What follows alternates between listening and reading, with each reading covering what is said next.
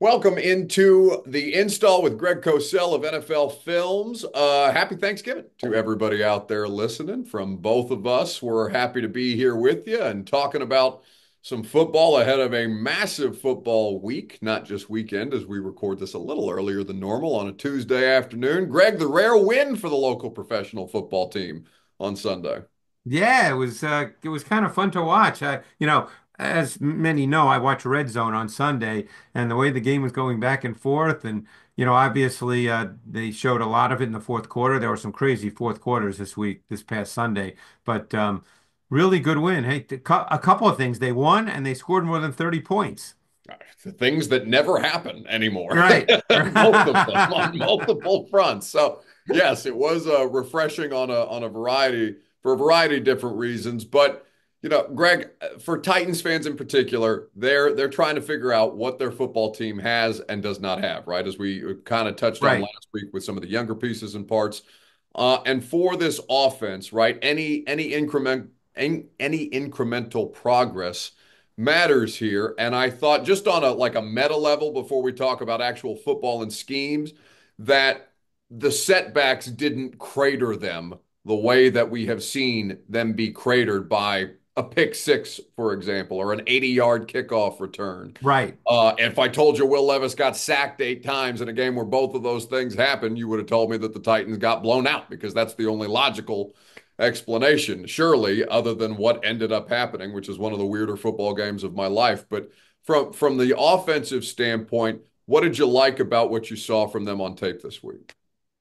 Well, I think a couple of things stood out. Number one, and we've talked about this, that they have to be a running football team. Or let's put it this way, they have to have enough volume and enough success where the run game is able to sustain offense for them. And I think that was a strong point. And Tony Pollard very quietly is having an outstanding season. I think he's fifth or sixth or seventh. I could easily look at the numbers, anybody can, but I think he has about 800 yards rushing. For the most part, he's played extremely well. Let's put it this way: he's been everything they could have asked for when they signed him. He's clearly been a positive all season. Wouldn't you agree? I mean, without question, Yeah.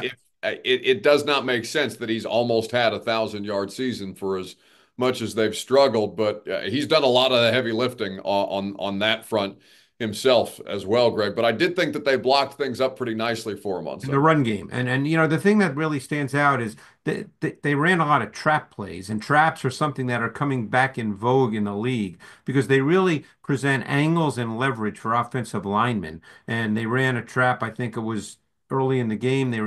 I think the touchdown run, the 10-yarder was a trap play, if I'm not mistaken. And they one thing that Bill Callahan has always liked, which you saw, was he likes to pull his linemen. So you saw some center guard pull schemes that were effective. So the run blocking was strong. Now, I'm sure most people want to hear about Will Levis because obviously that's the big decision as we go forward, as this team plays the rest of its schedule. And barring anything unforeseen, is probably going to get a top 10 pick in the draft and maybe even higher. Um, and I think Levis again is continuing to play with a better sense of poise and composure. It's odd because the offensive line in pass pro was not very good this week. I thought Latham had one of his worst games in quite a while. He really struggled with his former Alabama teammate, Will Anderson. He struggled a couple of times as well with Daniil Hunter.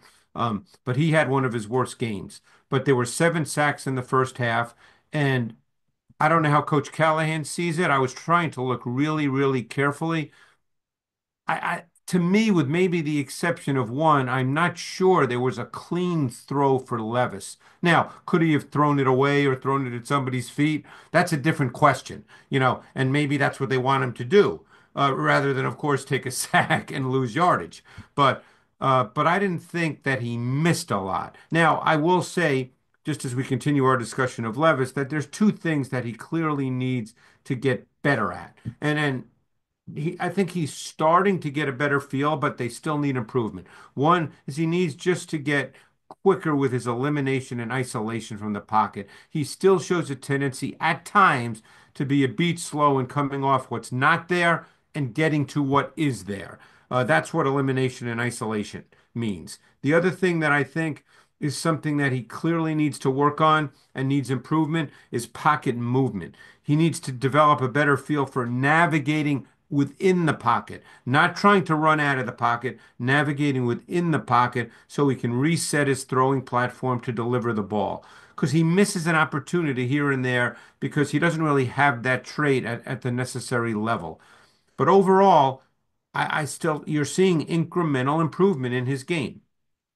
Yeah, and to your point about how he's navigating the pocket, or rather not navigating the pocket in certain circumstances, because he did run directly into Will Anderson's arms at least twice of the 8 sacks that he took. It's like Greg, to your point that you made, if not last week, a couple of weeks ago, the time that he missed and how much that kind of delayed some of the developmental stuff that we're seeing now in week 12 and heading into week 13. I think he just kind of needs to assess how mobile he actually is, because it just seems like he has an unrealistic sense of, all right, I Well, see a little bit of daylight there. I see a slight crease.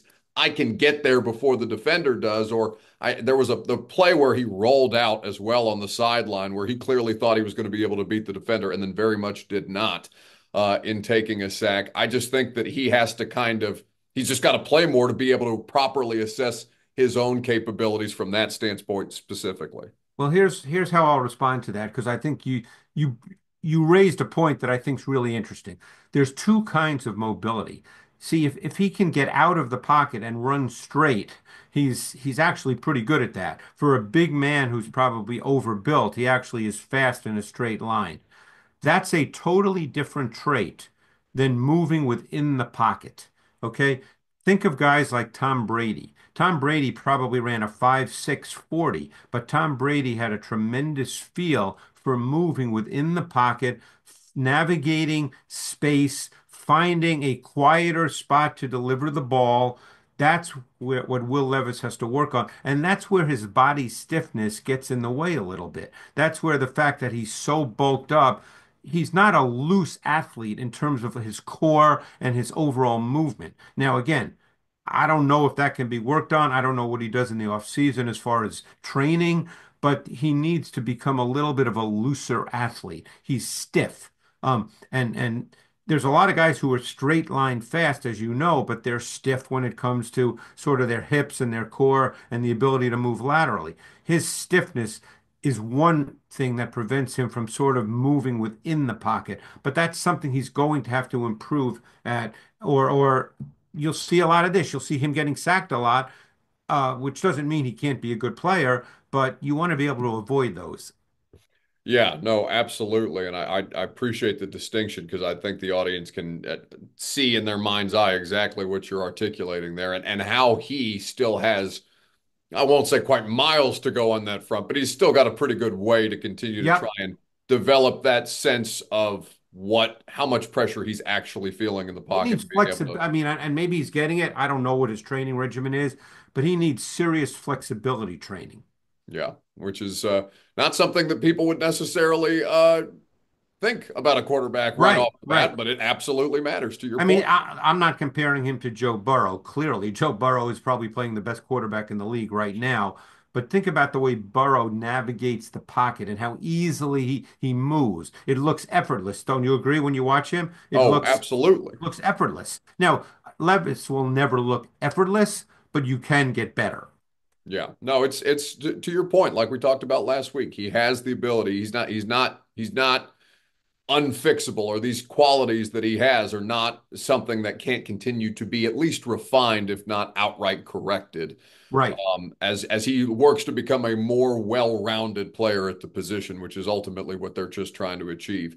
From a standpoint they had a couple of big plays. They've They had sure six did. explosive passing plays in the last 3 weeks, Greg, and three of them came in this game between the 38-yarder to NWI, the 63-yarder to Calvin Ridley, and then what just looked like, from my perspective, you might tell me if I'm wrong on this, but a coverage bust on the Chigakonkwo 70-yard one-play touchdown drive that they had in the fourth quarter. It is though good to see them at least have that explosive element back in their passing game because that's something that they've lacked for years at this point.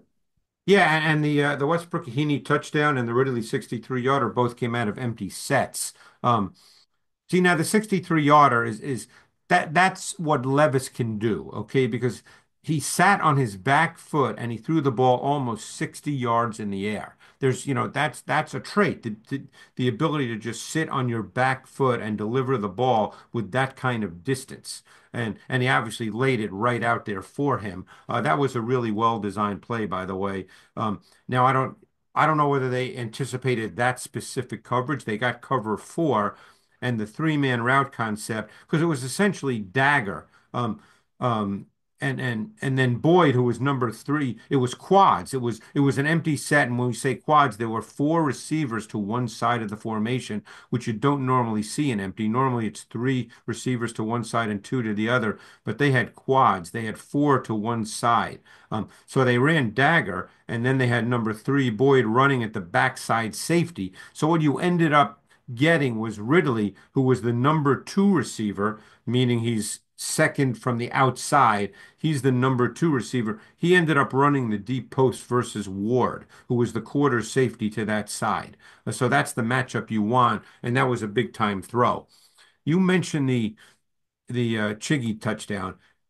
I looked at that play over and over and over, and it's probably too much in the weeds to explain what happened. There was a bust, okay? Clearly, they were not meant to allow Chiggy just to run free on his crosser, but it was a very interesting coverage concept that started with the fact that Ridley was the boundary X, the single receiver to the short side, and they essentially played a two-man concept to him, meaning the corner let him run by him, tailgated him, undercut him, and the safety to that side rotated hard over the top. So they were essentially doubling Ridley on that play. It was a lot of fun to watch, certainly, and we haven't seen Chicaconquo You hit the make it. afterburners on that one. Yeah, I mean, Jig's a big, strong man that can move Yeah. fast. We just haven't seen him. I mean, honest to God, Greg, he hasn't had a play like that since I think 2022 against the Chiefs with Malik Willis. It's been that long since he's had that kind Yeah. of an explosive play in a game. Certainly to the defensive side of the ball because they played a really nice game as Really nice game. That's a good defense. yeah, and the way that the Texans specifically, if they don't have that run game as a part as a huge part of their offense, and not quite the same way that we talk about with the Titans, but there are some parallels there. It really was a struggle for them to get anything accomplished, and they kept going back to Mixon, whether they should have or not in this game. Yeah, and Nixon ended up with 14 for 22. There was no room to run at all. I thought Simmons and Sweat inside played really, really well. I thought Murray flashed throughout the game. I don't know what you thought. I don't know if any of the coaches talked about that, but I thought Murray, Callahan did at his Monday press conference. He highlighted him specifically beyond yeah. just the interception that he obviously had. No, I thought he played fast with a quick trigger. He made plays with pursuit range and speed.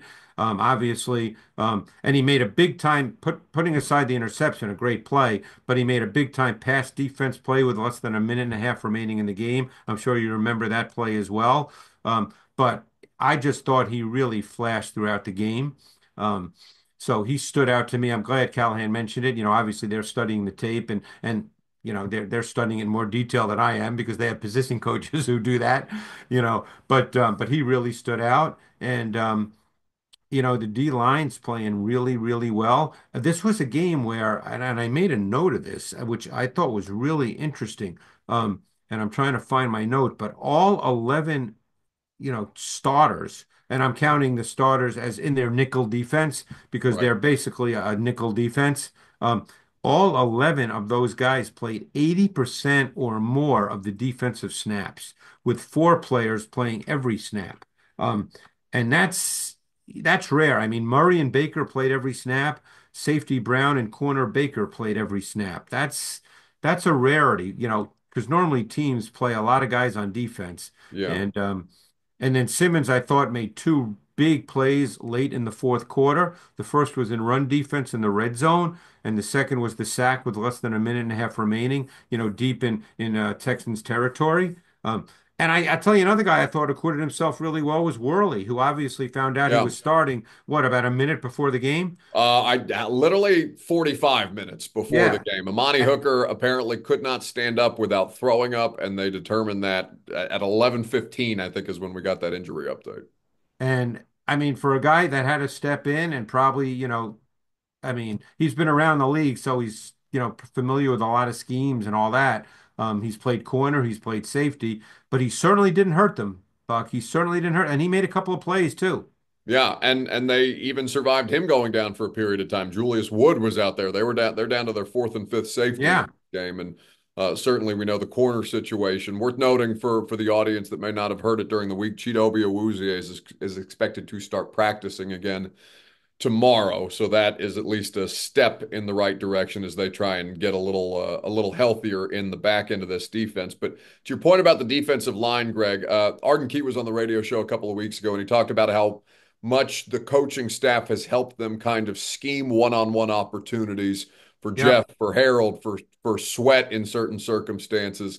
Harold obviously having, I think, an impact, one of the more impactful games that Harold Landry has had this season with and they're running a lot of stunts and games up front as well, and they just have two not world beaters probably as strong, but two really quality players on the inside impacting the game. And to your point about the snap counts, we noticed that too up in the press Yeah. box. And they've been doing this thing where they just put a bunch of reserves in a little before the 2 minute warning and basically take all the frontline players out so that they get to catch their breath before during the 2 minute warning and leading up to it so that they're ready to finish out the stretch, which I thought was an interesting strategy. Yeah. But I mean, it's their defense. I mean, and keep in mind they're playing with Brownlee, a rookie, Baker, who's a free agent at corner, and these guys are acquitting themselves. I don't know what people thought, but on that first touchdown, that was actually on Brownlee. But because I know a lot of people, because of the way it looked, maybe on Yeah. TV, people might have thought it was Baker, but it was Brownlee because they were playing cover four, and Brownlee's responsible for number one vertical, and Stover was number one vertical. He squeezed inside with number two Schultz, and again, only he could tell you why he did that. But that he actually made the mistake on that play. It's the second time we've seen him make that kind of a mistake on a similar play, Greg. And I don't know if you can recall the in the Chargers game where it was Murray who looked like he was supposed to be the player in coverage there that just lost the tight end. I don't remember if it was Disley or not that caught the touchdown, but it looked like a similar concept, or at least that Brownlee made a similar mistake. And how the coverage essentially got beat there. He was just out of position. They've Yeah. had that struggle in the red zone to some extent all year long. Yeah, but then he came back from it. He obviously made the pick, which was just, I mean, watching that tape, I'm thinking to myself, what's going on with CJ Stroud?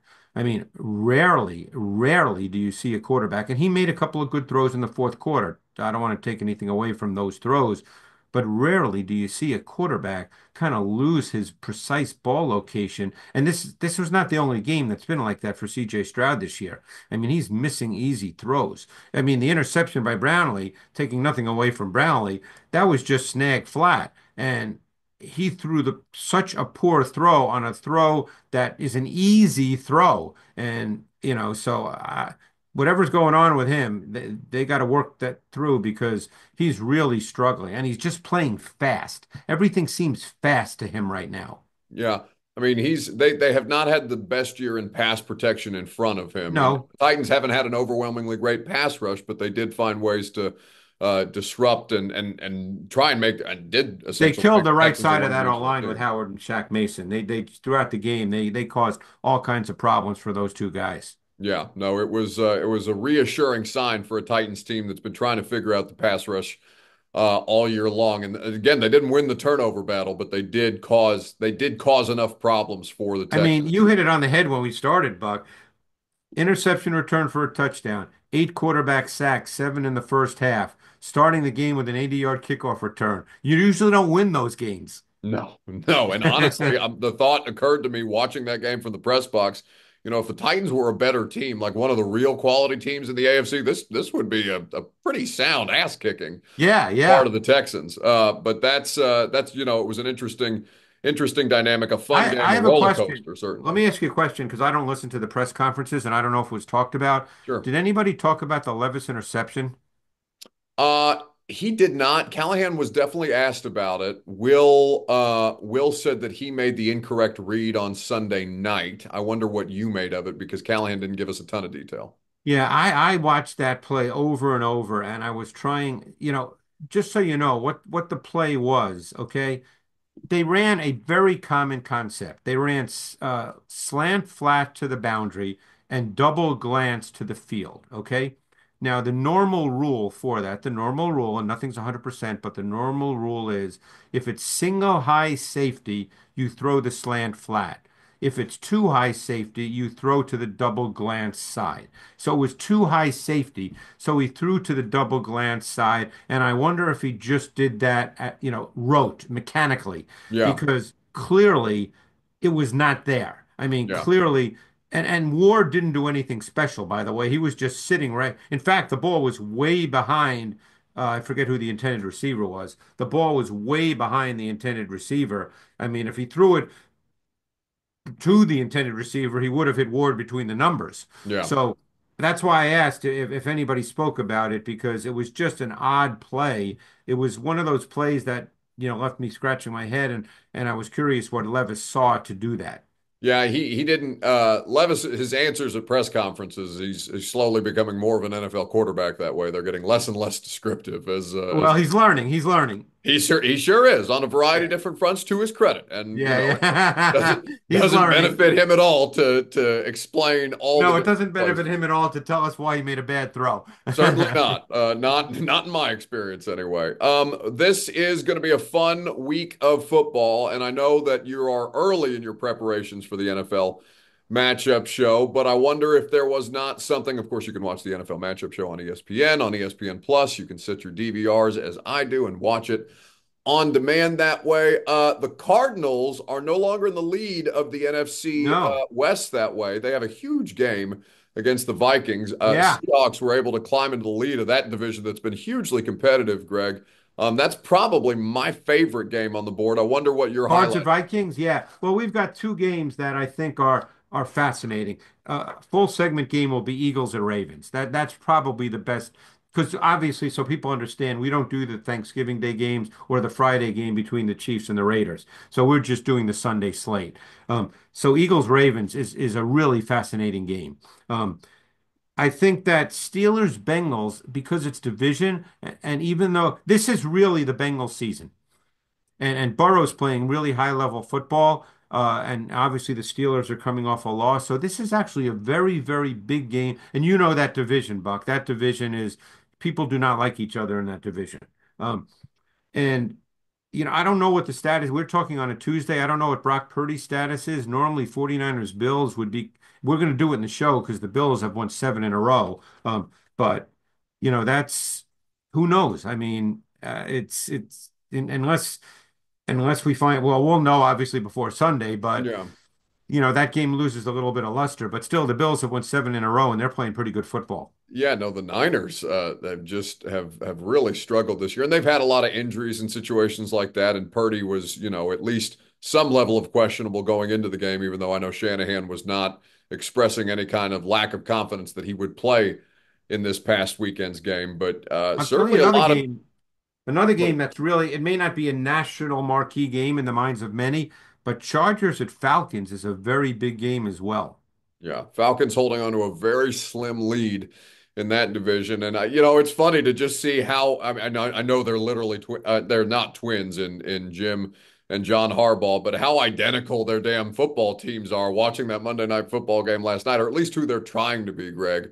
I know that they poached a lot of personnel and players and coaches from the Ravens organization, and that ended up being less competitive down the stretch, but that Chargers team is interesting for a variety of different reasons because he's basically changed their whole ethos there. Oh, for sure.